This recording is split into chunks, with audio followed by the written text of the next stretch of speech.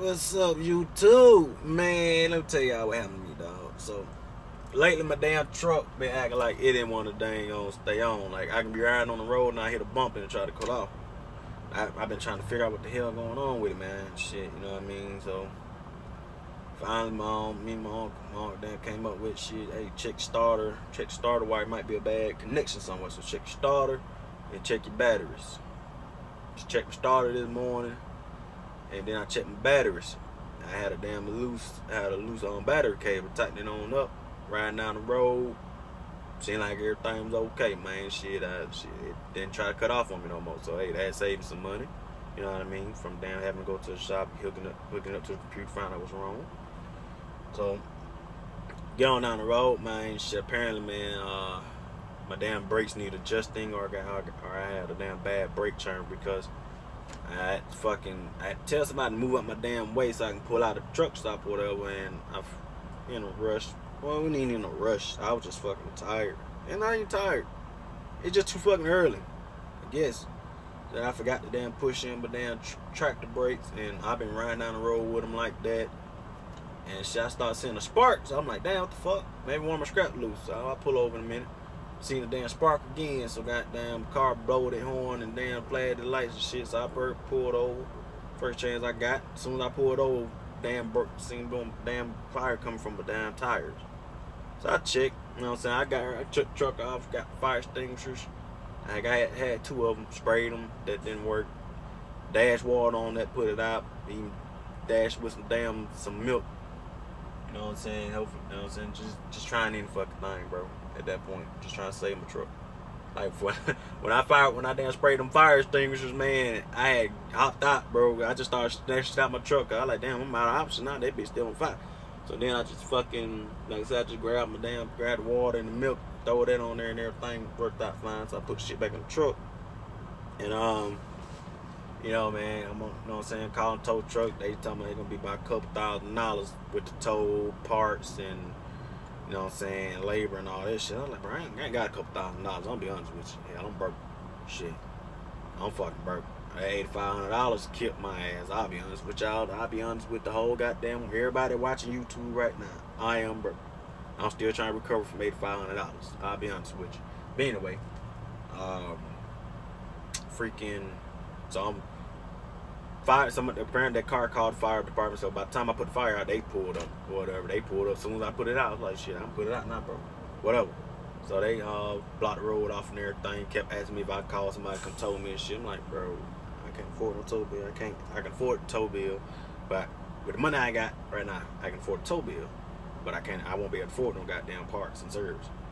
So I was like, look, I'm 11 miles from a TA. I need to figure out how I can at least limp over here. My brakes on that damn brake. Just that one side of brakes gone. Just that one damn set of brakes right there on my drive tire on the left side and in the front. It's gone. They're gone. Okay, cool.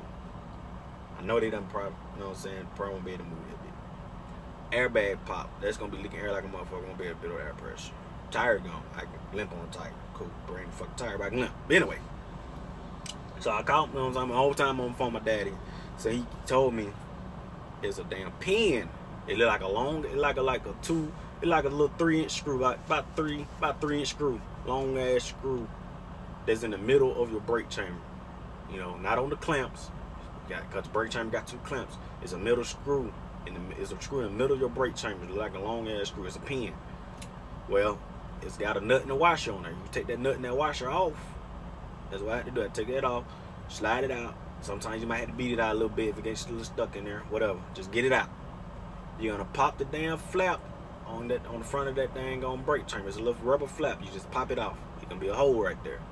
This damn screw on top of the little pin, it got 2 little small little prongs sticking out of it. You're gonna stick that part inside the brake chamber, wiggle it around until it catch hold to something. Once it catch hold, what you want to do is you want to pull it back. Make sure it actually caught hold, so you can't pull it out. You're gonna put that washer and that nut back on there. Get your wrench. Keep tightening, keep tightening, keep tightening, keep tightening, keep tightening, keep tightening, keep tightening. What you're doing, you're pulling. What you're doing is you're shutting off the damn. You're shutting off the damn the air pressure to that brake, kind of whatever you want to call it. Just back. They call it, what do you call it?